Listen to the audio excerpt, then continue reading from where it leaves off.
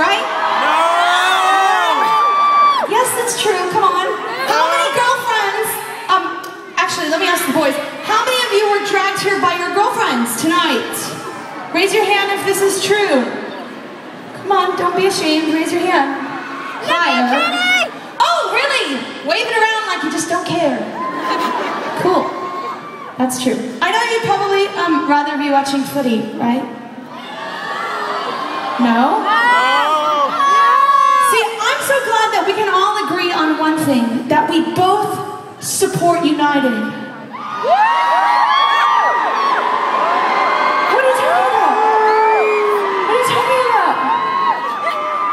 I mean, I support West Ham United. I know, I'm sorry, but I was born into it, married into it. I have no choice. And there's Newcastle United, right? But there's only one team in Newcastle. How can you support anyone else? You're not from here. Go back to your home. Anyways, I just thought I would bring that up for all the boys that were dragged here by their girlfriends that would rather be somewhere else having a cuppa. What are you screaming about? I do have another question, and I'm not so good with banter. It's not really my cup of tea. 11,000 people, I typically just ramble. I don't know what to say. I'm not used to playing in front of these huge crowds. But I do have a question for you, and then I'll start singing again. How about that? How many of you have Facebook? I do too, and I've got almost like 30 million friends, so booyah. I'm not trying to brag, I'm just trying to tell you facts. That's all. Do you know, question, girls? Are you anything like me that you use the Facebook for stalking? You shouldn't have been that loud.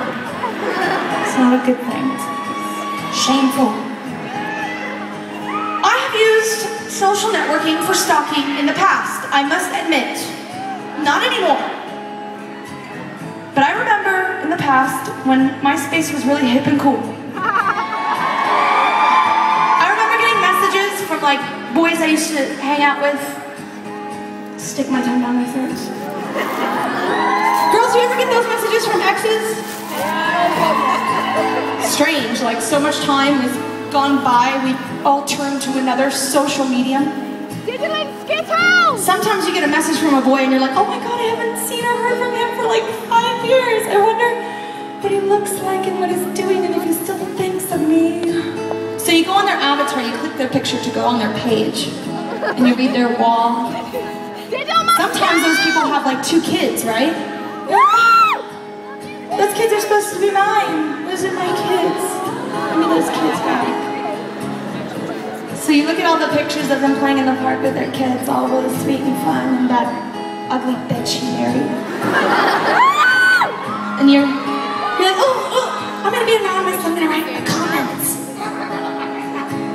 But you have to erase that comment because it is totally inappropriate.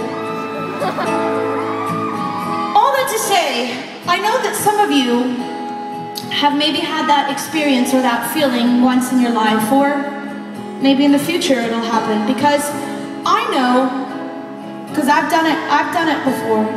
I've said forever, but I didn't do forever. It's a lot easier to say than do.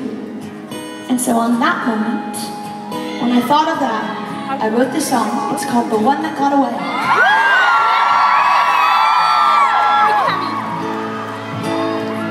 Somewhere after high school, when we first met, we make out in your Mustang to Radiohead. And on my 18th birthday, we got matching tattoos. Used to steal your parents' liquor and climb to the roof. Talk about a future like we had a clue. Never planned that one day I'd be losing you. In another life, I would be your girl. Sorry, but I We keep all our promises. Be honest and